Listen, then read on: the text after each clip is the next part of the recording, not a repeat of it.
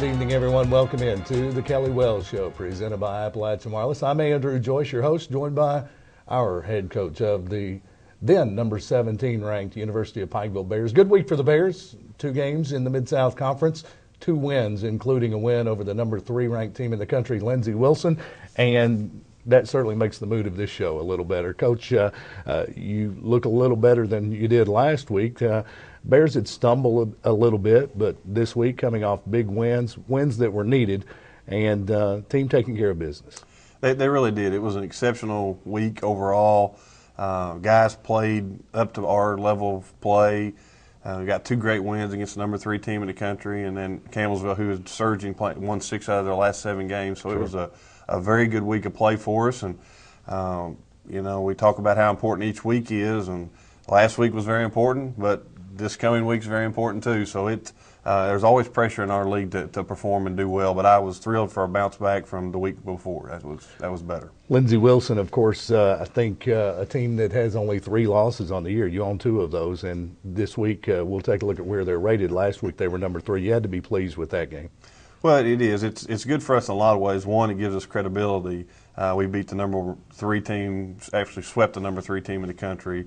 We're the only team to do that. So, Sure. I mean, if by any chance that we get met at the very end tied up, we win the tiebreaker because we've swept them. So that's good. And any other scenario where we tie with someone else, it goes to the first team in the league, which we have swept, and we're the only team to do that. So it gives us some good positioning. It gives us some good credibility nationwide. But as we talk about the polls a little bit later, it looks like we got a little bit of credit for our body of work already. Absolutely. Of course, Campbellsville, a team that's been receiving votes. They've been playing very well. You take care of business there. But again, a game that the Bears struggled a little bit to put away down the stretch. Campbellsville, a determined, hungry team we saw Saturday. Yeah, it's kind of strange. Our team has kind of adopted this philosophy. When we get a good lead, we're going to relax and quit playing a little bit. And that's just not a recipe for success. We've got to continue to play hard and be hungry in those situations. We'll get a 8 to 12-point lead, and it looks like we'll stop playing defense for 3 possessions, take a couple bad shots, and next thing you know, blink of an eye, it's a 4-point game. And we certainly did that against Campbellsville. We had a great run second half. We were going away with the game just like it had planned, and then it was a 2-point game, and we're fighting, scratching for a win at the end, which we accomplished the goal, and that's to get a win. But, boy, it could have been a lot easier. Absolutely. Of course, Senior Day, we'll talk about that, saying so long to some Bears seniors who were playing in their final home game against Campbellsville. Took care of business, and you mentioned no rest for the weary. 2 good wins last week, back on the road this week, and then finish up the regular season next Monday. 3-game stretch for this team before you head to tournament time. And do you like where your team's playing? I really do. I thought last week really got us going back. I think, as you look at our team versus some of the other teams, I think we're really surging into play. And it's funny how in a week's time you can flip that to that scenario. I didn't think we played poorly, at St. Catharines or Georgetown. I played well enough to win, but didn't win, so you don't feel really good about it. But this week we played well enough. I thought against Lindsey we played as well as we've played all year. I think Lindsey is arguably one of the top teams in the country. And we had our way with them at home. It was a very close game down there, and just pleased with the way our team's playing, and we're progressing, and hopefully that will carry over to the next 3 games. So, Thursday, Saturday, Monday are huge for us. It's not something that this team's been accustomed to. Thursday, Saturday, typically the conference schedule. You've got a Thursday matchup on the road, Saturday on the road, and then Monday you come back a little sooner than you've had to over the last couple of months. Any concerns your team may be leg weary heading into Monday? Yeah, because we're probably going to catch every one of them on senior night too. Sure. So they're going to be emotional, and they're going to be at an all-time high in those regards. But it boils down to we've got an opportunity to win ourselves to where we want to be, right. And that's all you can ask for. And if we blow it, then we've blown it. But if we take care of business like we think we will, then it's a great reward at the end. And it is unique playing Thursday, Saturday, Monday, but. If we get the opportunity to play the national tournament, we're going to have to play back-to-back games just like that, and our team's built to do that. Yeah. Not concerned about most of the players, but I think of players like Terrence Saintu, who's bothered by the knee and playing extremely well when you consider the fact that he has such damage in that leg and just gutsy performances every time. But you think about guys like that, guys like Elisha Justice, who looks like he's 100% right now, but coming off that, you weren't worried about maybe the legs leaving them in a 3-game stretch like that. But we do, but we try to manipulate that with practice time and try to take them off of it some. And days between games, we do more mental work than physical work, and we're trying to be smarter than harder in a lot of ways. And maybe 10 years ago, I would not have been open to any of that. But the guys have been very mature. They haven't taken advantage of those times when they're sitting out, and it's worked out well for us. But we're deeper now. We've got a good roster. So I mean, the 3 games in 5 days or something that you're concerned about, but heck, if it's me and you playing, I'd really be worried. But these 18 to 21-year-olds can probably take it a little better than you and I can. I'm worried about getting them through one half. One half, Coach. That's the best I can do. We've got highlights coming up tonight. We'll take a look back at the win over number 3, Lindsey Wilson and Campbellsville, and we'll preview this week's action and one of the Bears receiving national acclaim. We'll let you know all about that. We're talking U-Pike basketball. The Bears last week, 17th in the country. We've got this week's ratings coming up on this edition of the Kelly Wells Show, presented by Appalachian Wireless.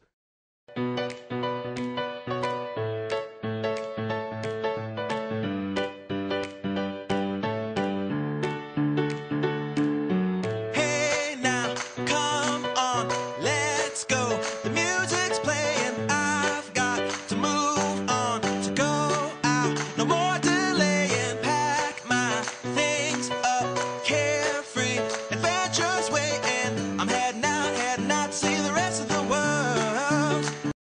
Welcome back into the Kelly Wells Show. We talk University of Pikeville Bears basketball. The Bears last week ranked 17th in the country and wrapping up the home portion of the 2013 season. Time to take a look at some highlights from last week, and there were plenty. Of course, Thursday night, the number 3 ranked team in the country, Lindsey Wilson at the Expo Center, and the Bears looking to take care of business and complete the season sweep. They got it done. Let's take a look at those highlights now. This first play is one we've been trying to get to a lot more. We got 4 out of our 5 guys touch the basketball here. And Josh Whitaker gets a nice little rub-off screen here. And we're trying to get more movement in our offense. We've had a hard time lately, but here's some transition stuff. And Deuce gets a great 3 off a good screen by Trevor.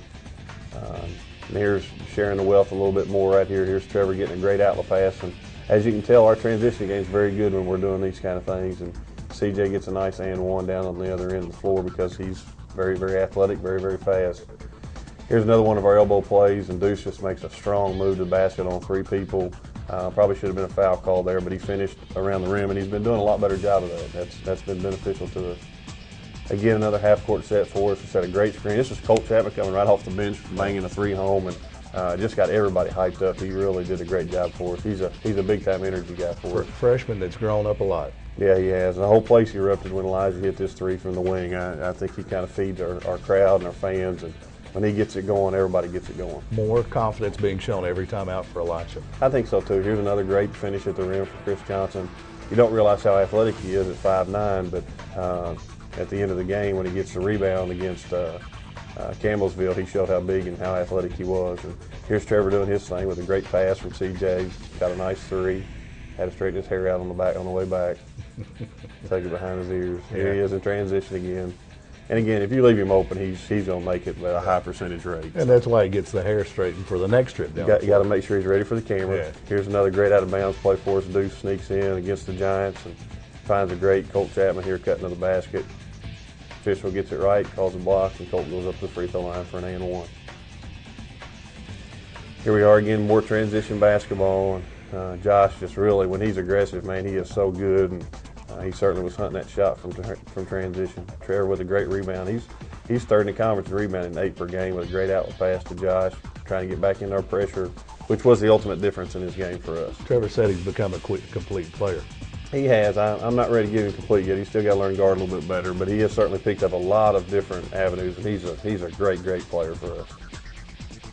Here we are back in our press, and really caused them a lot of problems. Here's CJ getting a great deflection and Josh getting to the basket, made a nice surge here and kind of pushed the game out of reach for the Blue Raiders here. Looked really deflated at that time, did Lindsey Wilson. We did, and we kept trying to come back and really go at them inside to try to get some easy baskets. And the mismatch was with Josh Whitaker. When we play our 3 guards, they've got to bring one of their bigger players out. And just so happened to be it was on Josh. You see what he does to a bigger player. Here's Deuce heating the ball up, making them make decisions they don't want to. And Josh Whitaker to Elijah Justice, created by Deuce Briscoe's defense. Another set for us on a ball screen offense. Elijah rubbing off these top ball screens. They get lost for just a second. Trevor sneaks out, gets a 3, and should have got a foul call as well. Trevor's going to let the official know this. He's going down the floor as well. Here we are defensively in transition, do a great job of taking the post away, and Chris passed 9 guys going down for a layup. He was on the block, so it shows you what kind of athlete he is. I think it's something we take for granted, is the quickness he has. We really do. I think we take for granted a lot of our guys. There's Elijah, again, as fast. And when you talk to other people that haven't seen our team play a lot, the first thing they say is, man, I cannot believe how fast your guards are. Here's Greg McGee with a great up and under with a little floater. Playing very confident for us right now. Lindsey Wilson, the number 3 ranked team in the country, they fall to our Bears, 95-87, the final. Then on Saturday, Senior Day, Campbellsville receiving votes in last week's national ratings. They come to town, a very hungry team looking to climb their way into the top 25. No better way to do that than knock off the Bears. I thought they were hungry. I thought our team showed up and took care of business. Team that's averaging in the 90s held to under 80, and a lot of times that's a concern, but this Bears team showed a lot of mental toughness. Well, we really couldn't get the game exactly in the tempo that we wanted to get it into. We forced it several times to get it to the tempo we wanted to, but they didn't want any part of playing fast. But They did a great job of doing nothing but having ball handlers in full court. So when we'd run and jump and pressure them, it's usually a ball handler to another ball handler. With a lot of times it's a post player to a ball handler, and we expose them in that. But give Keith a lot of credit. He really took some of that away from us. Really had to force that tempo and that pressure, which later in the game did us some good things. And then late stretch we didn't handle business the way we should have with free throws and execution. But nonetheless found a way to win. Find a way to win. That's what it's all about. We take a look at the highlights now from Campbellsville, and I think we'll get started with second half action. Yeah, here's one of our sets here, and Deuce Briscoe catching on the wing does a great job of attacking a double team, kisses it off the square and makes a great finish. He's done so much better finishing around the rim the last probably month of the season.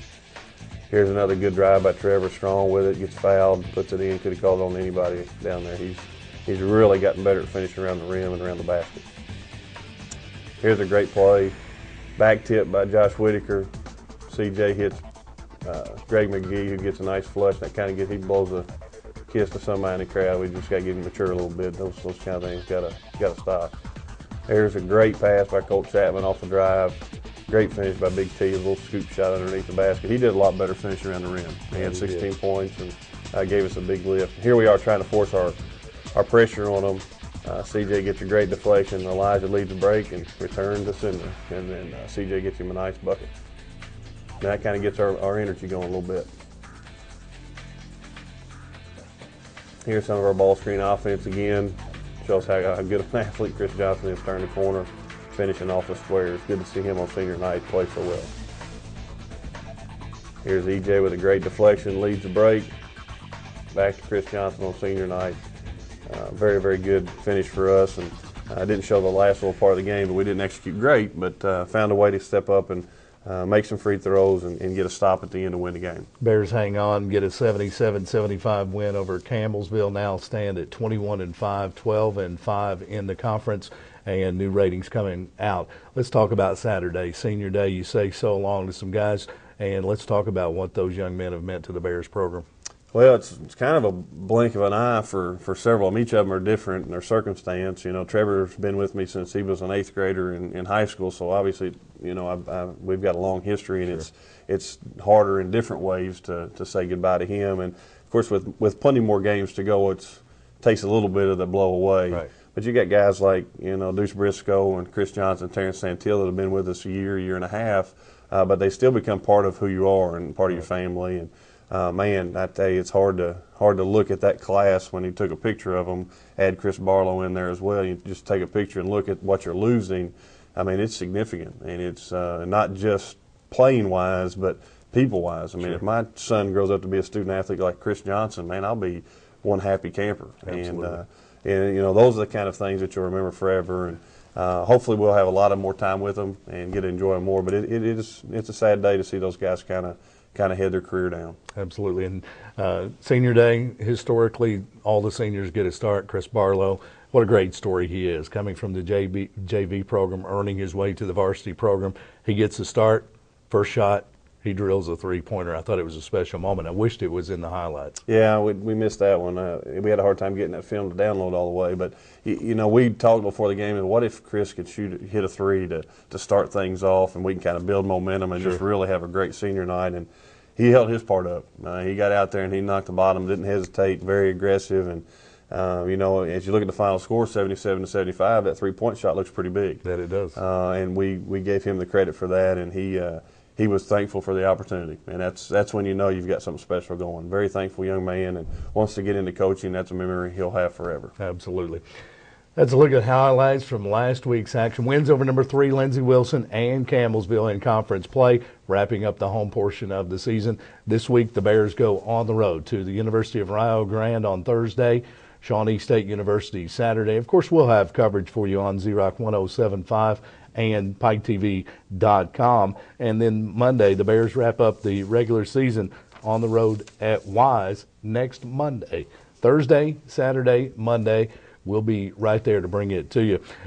We talk about senior day, some guys leaving. We want to talk more about recruiting when we come back, but also talk about one of the Bears players receiving national acclaim this week. We'll talk about a Player of the Week honor, also this week's ratings, and a look at the week ahead. It's all coming up on the Kelly Wells Show, presented by Appalachian Wireless on EKB Sports and Pike TV.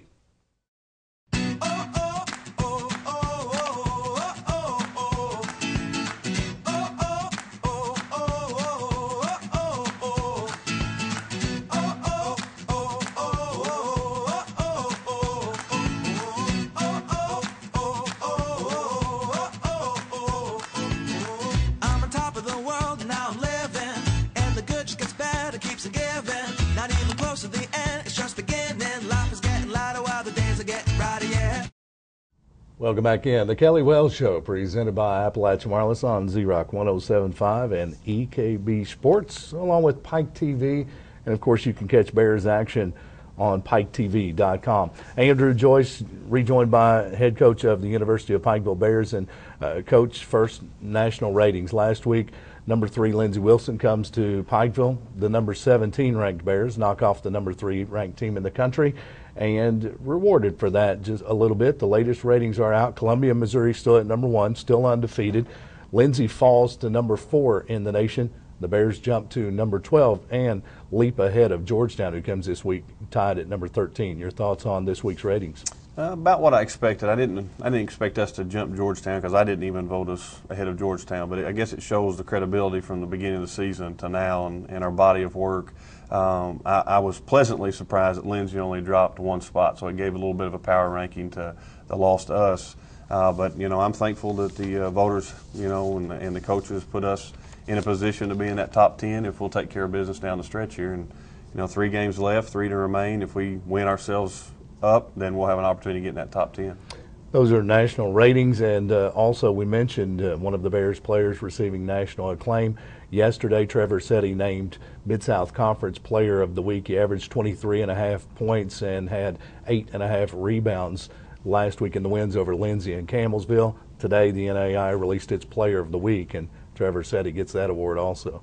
Yeah, he's had probably 3 weeks that I can remember that he's had good enough weeks to be Player of the Week in the conference, and somebody's just had an exceptional week, either a 26-rebound game or a 42-point explosion, and he just hasn't got on the top side of that, but he got them all this week. He got the Mid-South Conference as well as the National Player of the Week, and it's good for him because he's a confident-type player, so this will build more momentum for him. If I can keep him under wraps at all in any shape, form, or fashion, this will help him as we get into tournament time. A confident type player? Well, that's an understatement of the week, I'm sure. One of the most confident players that we've seen, and that's Trevor. We've grown to know and love.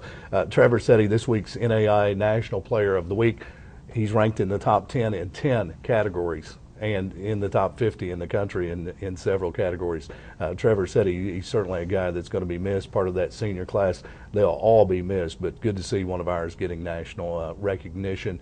And Trevor gaining some confidence, kind of a little bit of a reminder of the national tournament run a couple of years ago when he found that confidence, and we all know that he ended up as tournament MVP. Coach, heading on the road this week, and you've got games in Ohio, Rio Grande. That's coming up Thursday night. A little scouting report on Rio. Much improved team since we saw them the first time. I think we beat it by 19 at our place, but they're playing much, much better. They beat Cumberland's Kentucky on the road, which is hard to do. There's only been 2 games that Cumberland's lost at home all season long. Sure. So the D.D. Joyner kid that's was a freshman for him, is starting to come into his own. He had 41 against Cumberland's at Cumberland, so it shows how good of a player he is. But Ken French does a tremendous job. We'll have to be ready to play, and you know, it's going to be faculty appreciation night. I think their seniors are getting honored that night. They're probably honoring Bob Evans that night. Who knows? You know, we've got to be prepared, and that's no different when we play Rio Grande, when we play Shawnee State, when we play Lindsey Wilson, or play the University of Louisville. We prepare the same. So I think our guys are excited. They understand what's at stake. We've seen both sides of it. If we have another good week like we did last week, we see the reward in the rankings. 2 weeks ago, we saw when we dropped 2 in a row what happened to our rankings as well. So, you know, as a teacher, they've got perfect example of what they have to do. Sure. And what their expectations are. On the road then to Shawnee State, and Shawnee Saturday, that game 4 o'clock tip-off. Again, one of the final games of the regular season. For many teams, you may see Senior Day again, but Shawnee, a team that's been receiving votes, they've been playing well down the stretch. They really have. A very veteran team. Jeff's had this team now for 4 years, basically identical. No changes really whatsoever. One of their starters is out with a torn rotator cuff, so he's not going to be playing for him. So it's the next man up for him. So they have to bring a new guy in their starting lineup. But, you know, they're 4th in the league right now. Probably the biggest comeback of anybody in our league for sure. Sure. And they've beaten some good teams. They've lost a couple games they probably would like to have back, but at their place, they're going to be tough. We had a good win against them here, about 20 points, but totally different when you go on the road. It's a totally different animal. Right. So our guys have to be ready. Shawnee State reminds me a little of Campbellsville as well. They've been flirting with the top 25. It's a team that will be very hungry, and if you catch them on Senior Day, you have that added incentive, and the Bears need to be focused. I know you'll take care of that. Well, we were listening to Bill Self the other day when they lost 3 games in a row, and one of the things he said is they're not getting everybody's good effort, they're getting everybody's starving effort. Sure. I mean, people are starving to beat them, and right. We get some of that as well. I mean, teams don't just want to beat us to say they beat us, they're starving to move up in the polls, right. And they see an opportunity, so we got to guard our house. We've got to be ready to play. Coach Kelly Wells, we talked U Pike basketball Senior Day last week and said so long. Trevor Setti, Chris Barlow, Terrence Santel, Chris Johnson, and Jamar Briscoe, and talked about the talent that won't be there next year. We still have several games left this year, but final home game. As you take a look at those guys who won't be part of the program, I know recruiting's a 365-day-a-year process. What's the recruiting like for this team at this stage in the season, because you're still wrapped up in the regular season, getting ready for tournament time? What's the recruiting process like around the coaches' offices? Well, it's like brushing your teeth. You do it every single day, and a lot of days 2 or 3 times. We really do a good job of getting ourselves out shaking trees and bushes, because there's just we don't go get the top player in the country. We have to go out and find the right fit for us, and, sure. and the right kid that's willing to do the things we ask him to do. We've been blessed that we have 3 kids on campus that are sitting out this year. Get familiar with the program. We'll know exactly what we're doing and won't really be a newcomer, so to speak, when we come back. Darnell Tubbs being one that played first semester, and right. we're sitting him second semester, so he'll be able to play his senior year.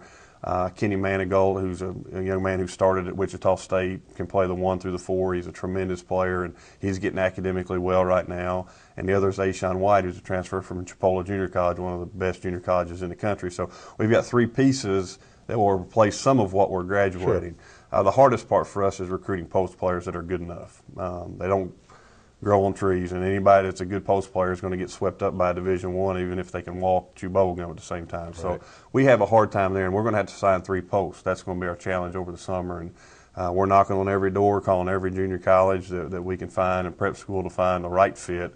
But we've had success playing fast, so if we don't find exactly what we want post-wise, we'll go a little smaller and keep playing fast. Sure.